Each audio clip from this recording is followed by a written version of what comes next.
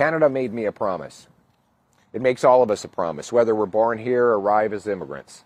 If you work hard, you get a good life. That anyone from anywhere can do anything. That hard work gets a powerful paycheck that buys affordable food and homes in safe neighborhoods. And that promise, like everything else, is broken after 9 years of Trudeau and the NDP Liberals. Most of all, he broke our immigration system. Today's immigration flip-flop is a massive admission of failure by Justin Trudeau, an admission that he's not worth the cost or the corruption.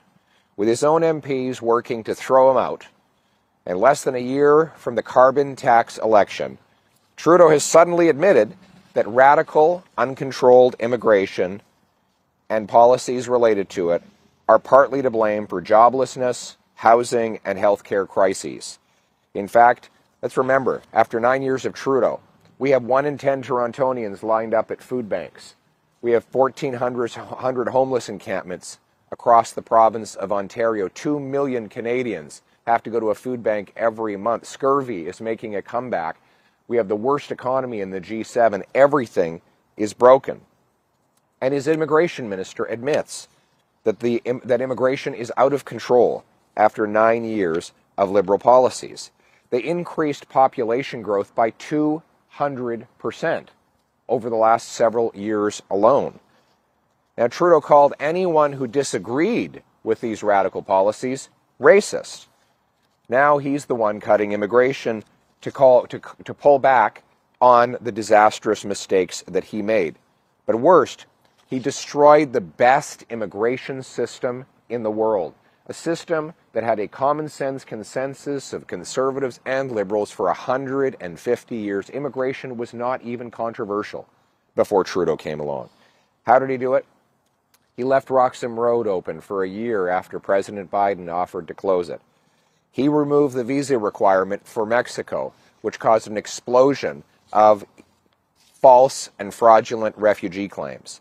And he allowed rampant fraud and abuse in the international student program, which has seen as many as 26 kids living in one Brampton basement and countless losing their lives to drugs, gangs, and other chaos on our streets, sent back in body bags to countries like India. He allowed ISIS terrorists into Canada, who then went on to try and attack Jews and other Canadian citizens. He's presided over a 251% increase in police-reported hate crimes. None of these decisions, by the way, were designed to bring workers to help with the COVID labor shortage, because none of those programs are labor programs. Roxham Road is not a labor program. Refugee claimants are not part of a labor program. International students are not supposed to be for labor, but for study. So this excuse is total nonsense. Trudeau's last-minute, pre-election reversal cannot be believed. He can't fix the immigration system that he broke. And he now says he's going to cap immigration. Well, what else has he said he's going to cap? He said 6 months ago he was going to cap the number of temporary residents in this country to 5% of our population. Since that time, it's gone up to 7.3%. He said he'd cap the carbon tax at 11 cents a litre. Now it's 17 cents, and he plans to quadruple it to 61 cents. He said he'd cap this year's deficit at $40 billion. It's already $47 billion just 6 months later. You can't believe anything he says, especially when he's claiming that he will fix what he broke. Common sense conservatives will fix what Trudeau and the NDP Liberals broke. We will restore the best immigration system in the world. We will stop the illegal arrival of false refugee claimants by securing our borders, our ports, and our airports. We will end the abuse in the temporary foreign worker program, the international student program, and the refugee program. We will cap population growth so that it is always below the growth in housing, healthcare, and jobs. And we will, speaking of healthcare, we've got 20,000 immigrant doctors, 32,000 immigrant nurses in Canada today who cannot work because they can't get a license. We will create Well, in the professions, what we did as a country in the trades 7 decades ago. We will create a national licensing standard. Provinces can voluntarily adopt a blue seal, so immigrant doctors and nurses can take a test, prove they're qualified, and get to work reducing those wait times in our hospitals. We will screen people coming in to keep terrorists and criminals out and allow law-abiding people into our country. And when they get here, they will see that the Canadian promise is restored. A promise that anyone from anywhere can do anything, where it doesn't matter where you come from, it matters where you're going. It doesn't matter who you knew, it matters what you can do. A country where hard work gets you a powerful paycheck, that buys affordable food, gas, and homes in safe neighborhoods. To do it, we will have a common sense plan to axe the tax, build the homes, fix the budget, stop the crime, and repair our broken immigration system. Let's bring it home.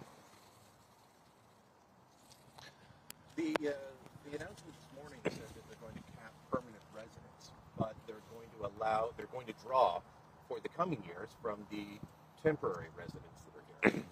People coming in on the temporary foreign workers program or the student program, they wouldn't necessarily be passing the point system that we've used for decades. So I'd like your thoughts on that, and also, are they able to make these changes when the legislature has effectively been shut down for weeks and it shows no sign? Is this just a regulatory change as far as you know, or do they have to put it through Parliament?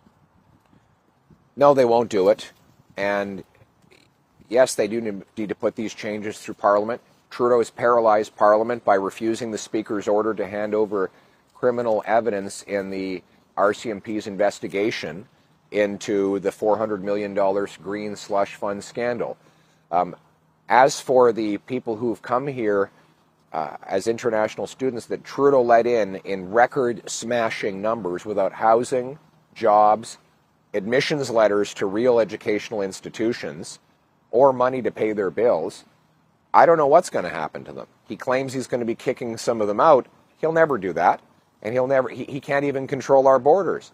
We can't expect that Justin Trudeau will keep any of these frantic, panicked, last-minute promises that he's making to reverse his earlier decisions, that he's making now when his own MPs are in the Liberal Party are trying to fire him in an election year. He is a panicked, incompetent, failed prime minister who is not worth the cost, the chaos, and the corruption.